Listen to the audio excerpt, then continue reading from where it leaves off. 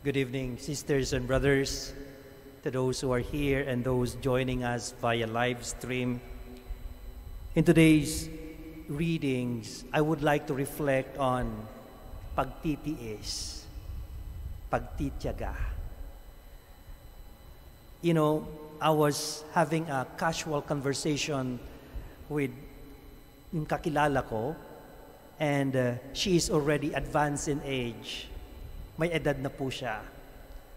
And one of the lessons I learned from her was when she said, Father, ang pagsisisi ko lang sa buhay, yung sana pinagtiyagaan ko na lang yung asawa ko.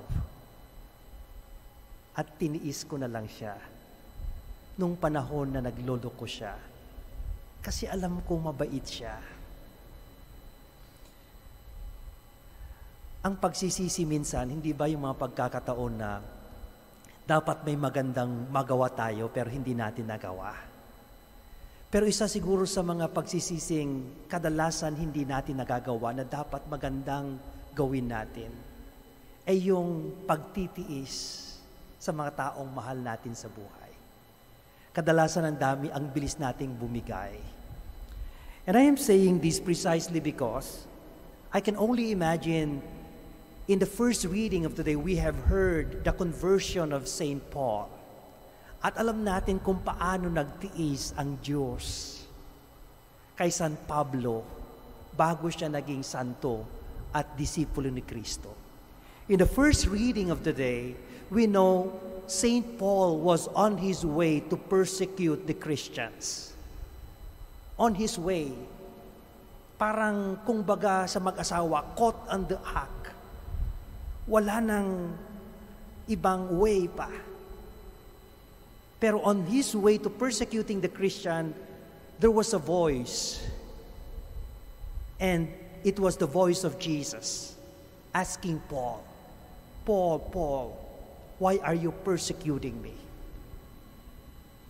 We know very well that St. Paul is persecuting the church. But Jesus identified himself with the church. Whatever you are doing to the church, you are doing it to me. And for Jesus, it could have been very easy for him to eliminate St. Paul there and then when he was persecuting the church. Pero nagtiyaga si Kristo kay St. Paul. And out of God's patience to St. Paul, we know conversion happened. And I think this is the real story behind people who are forbearing, enduring, and patient to their loved ones. There is no more powerful force than kindness, than gentleness, than patiently waiting for God to work and for people to change. People will not change by condemning them, by us condemning them. People may change to be better when we show kindness to them in spite of their mistakes, because the show of kindness becomes our power to reach the hearts of sinners like St. Paul.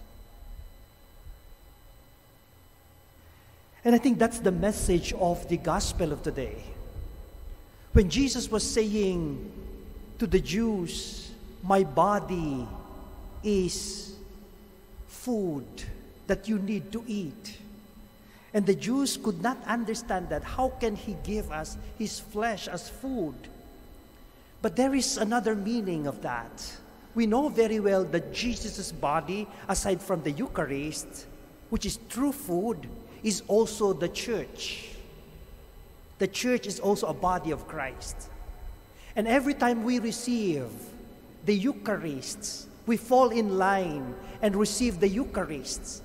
This is the body of Christ. When the priest would say the body of Christ, and our response, Amen, is saying that, Lord, as I receive you, I will also be patient and bear the people you love, especially sinners, including members of your church who are not very saintly, including members of your church who annoy me, who hurt me. I will be patient to them. That is the testimony we are saying every time the priest says the body of Christ, and we say amen. That is why a lot of the Jews could not take the body of Christ, because it means being patient, being kind to people that they don't like. The woundedness of the church. Jesus is asking us, ito yung katawan ko. This is my flesh. A wounded flesh. Part of that, yung mga kaaway mo, are you taking it? This is my body. And you can imagine kung gaano kapait lunukin ang kahinaan ng mga tao nananakit sa atin. But when we say amen, tinitiis natin sila. We do not tolerate them. Tinitiis natin sila. We become patient to them, not because we want their mistakes to be prolonged. No, that's not the point. But it is because we love the body of Christ. We love Jesus.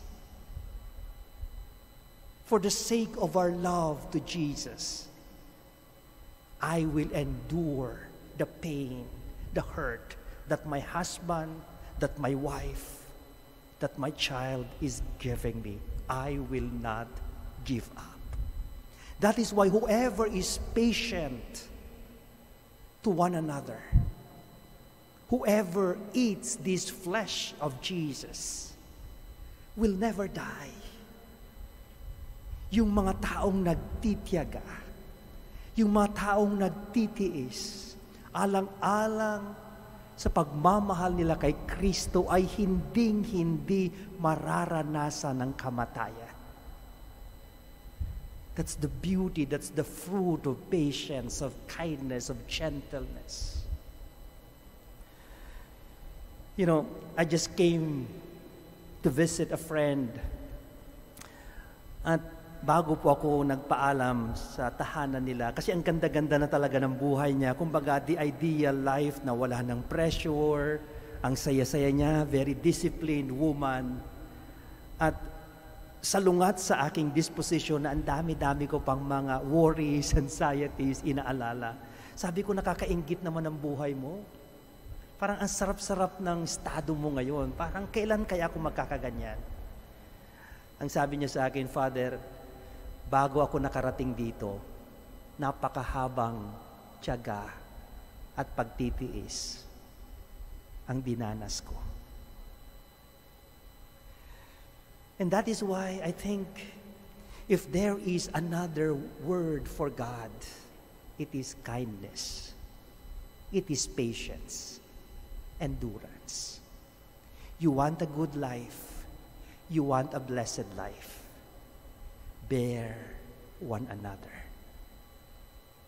for the sake of your love for the body of Christ.